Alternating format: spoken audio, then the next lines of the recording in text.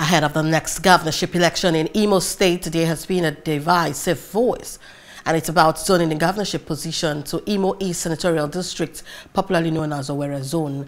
And some are calling for a governor from Owerri Zone come 2024, and while some are of the opinion that the current governor, Hope Uzodimma, has done very well, and as such should have 2 terms to complete his good works.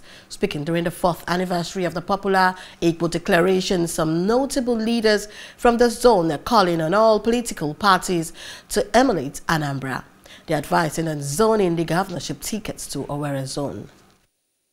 It's the 4th anniversary of the popular Igbo declaration, the declaration that is centered on the development and the welfare of Owerri Zone, comprised the 9 local governments in the senatorial district. The sons and daughters, as well as all socio-cultural and other groups in Owerri Zone, met on 11 November 2017 in Igbo, Owerri, under the aegis of Coalition of Owerri Reawakening, to deliberate on the worsening economic, social and political conditions facing people of the zone. 4 years later, people are here again for a similar call, which is aimed at making sure Owerri man becomes the governor of Imo State come 2024 governorship election. While speaking, the former governor of Imo State, Emeka Hedioha, and the current chairman of APOGA, John Iwuala, said the people of Owerri Zone have sacrificed so much for other zones in the state, and they should be allowed to govern the state. Owerri people of the 9 local government areas, we have shown resilience, sense of responsibility, and love for one another. Almighty God that we worship remains there for us. Keep your eyes on the ball. The ball is the governorship of Imo State. And our eyes will firmly remain there. Some people at the event shared different views on the call.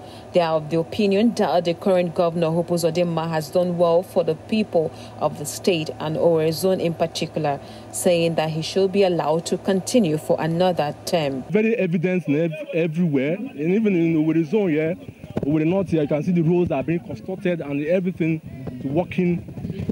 For me, if I should speak, the heart of the Owerri Zone, Owerri North people, they are hearing more. They are saying that this governor should continue, because you can't stop you can't change a winning team. Somebody is trying to make things better.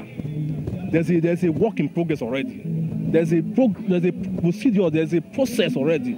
If you ask me, it's going to be a bad thing if you're going to stop a progressive process. I'm giving my personal opinion. See, somebody who will deliver.